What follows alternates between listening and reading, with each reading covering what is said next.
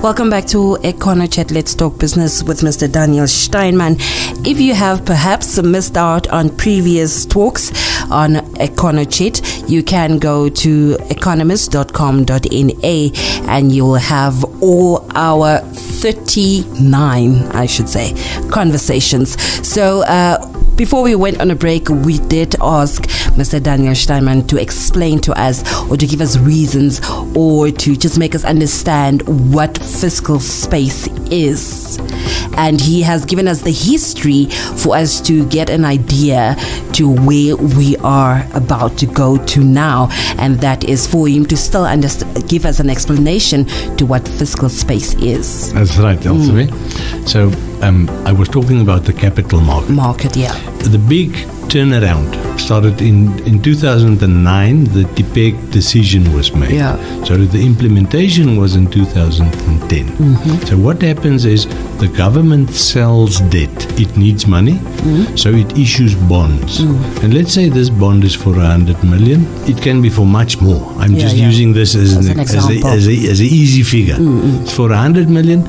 Now, through the Bank of Namibia, it notifies investors that on such and such a date there will be an auction of government debt, and the bond would be GC25. It's just the bond's name. There are many of them, several, at least 16, 17 different government bonds.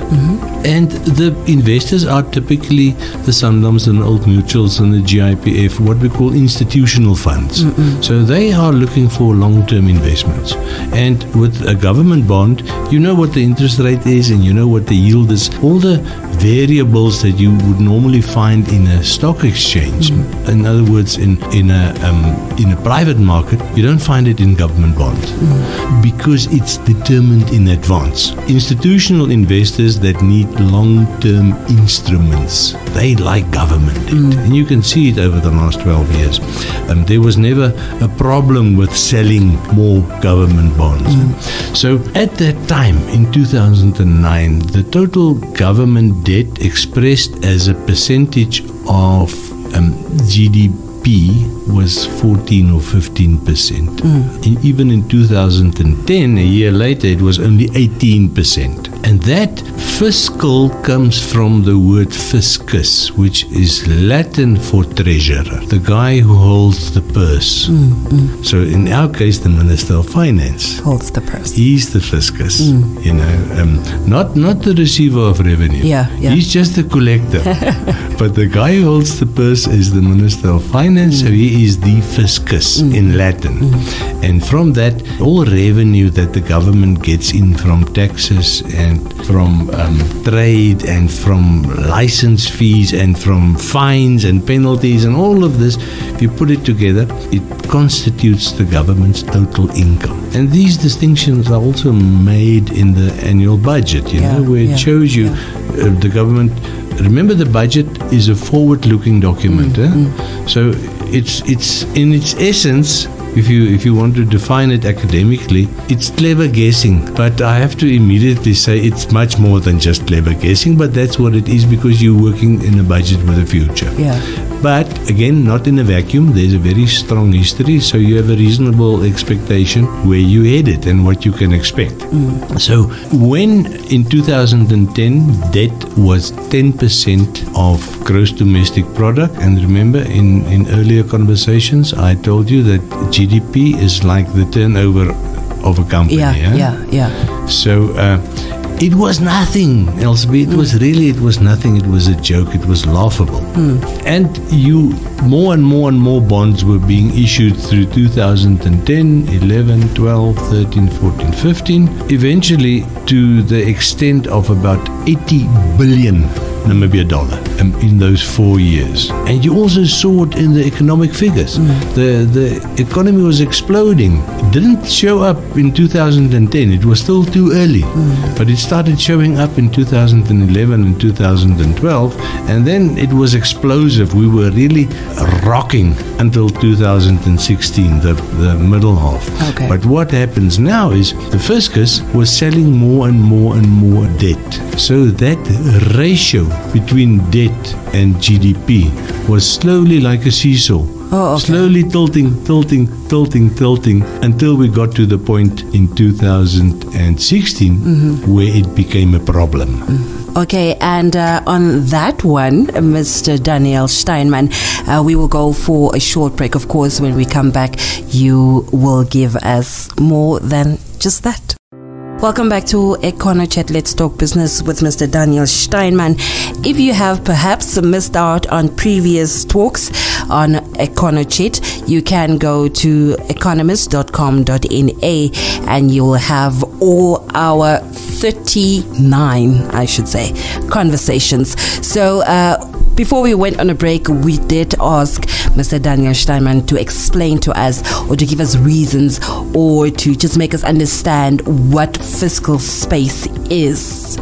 And he has given us the history for us to get an idea to where we are about to go to now. And that is for him to still give us an explanation to what fiscal space is. That's right, Elsie. So I was talking about the capital market. Yeah. The big turnaround started in 2009. The TPEC decision was made. Yeah. So the implementation was in 2010. So what happens is the government sells debt. It needs money, so it issues bonds. And let's say this bond is for 100 million. It can be for much more. I'm just using this as an easy figure. It's for 100 million. Now, through the Bank of Namibia, it notifies investors that on such and such a date there will be an auction of government debt, and the bond would be GC25. It's just the bond's name. Yeah. There are many of them, several, at least 16, 17 different government bonds. And the investors are typically the Sundams and the Old Mutuals and the GIPF, what we call institutional funds. So they are looking for long-term investments. And with a government bond, you know what the interest rate is and you know what the yield is. All the variables that you would normally find in a stock exchange. In other words, in a private market, you don't find it in government bonds because it's determined in advance. Institutional investors that need long-term instruments, they like government debt. And you can see it over the last 12 years. There was never a problem with selling more government bonds.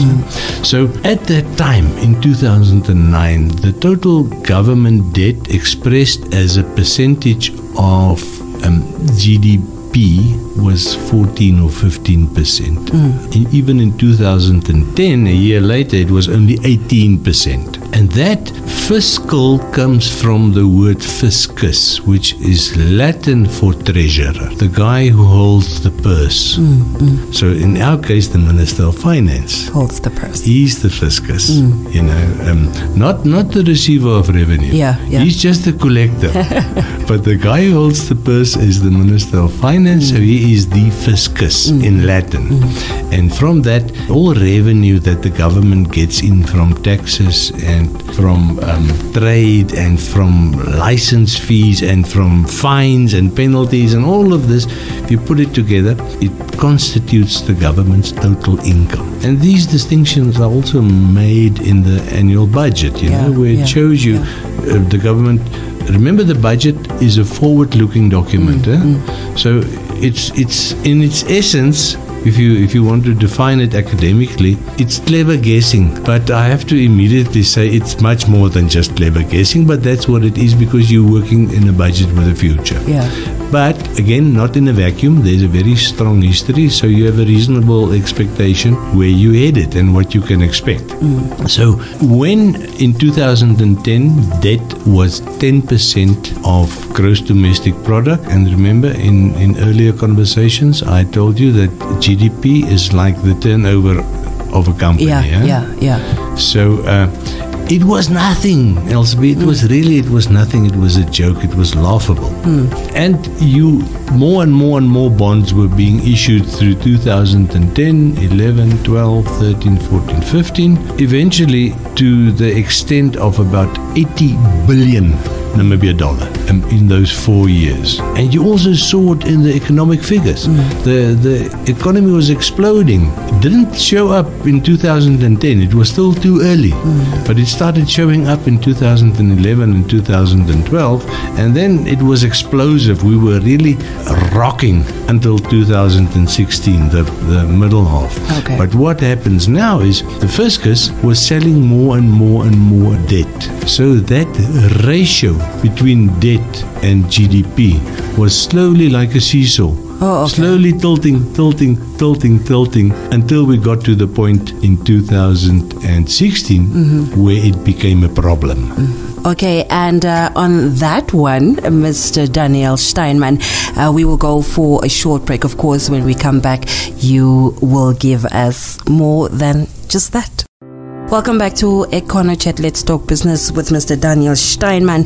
If you have perhaps missed out on previous talks on Econo Chat, you can go to economist.com.na and you'll have all our 39, I should say, conversations. So, before we went on a break, we did ask Mr. Daniel Steinman to explain to us or to give us reasons or to just make us understand what fiscal space is.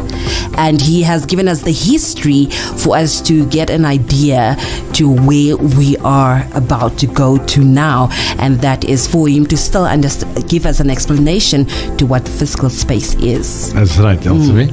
So I was talking about the capital market. Yeah. The big turnaround started in 2009. The TPEC decision was made. Yeah. So the implementation was in 2010. So what happens is the government sells debt. It needs money, so it issues bonds. And let's say this bond is for 100 million. It can be for much more. I'm just using this as an easy figure. It's for 100 million. Now, through the Bank of Namibia, it notifies investors that on such and such a date there will be an auction of government debt, and the bond would be GC25. It's just the bond's name. Yeah. There are many of them, several, at least 16, 17 different government bonds. And the investors are typically the Sundowns and Old Mutuals and the GIPF, what we call institutional funds. So they are looking for long-term investments. And with a government bond, you know what the interest rate is and you know what the yield is. All the variables that you would normally find in a stock exchange. In other words, in a private market, you don't find it in government bonds because it's determined in advance. Institutional investors that need long-term instruments, they like government debt. And you can see it over the last 12 years. There was never a problem with selling more government bonds.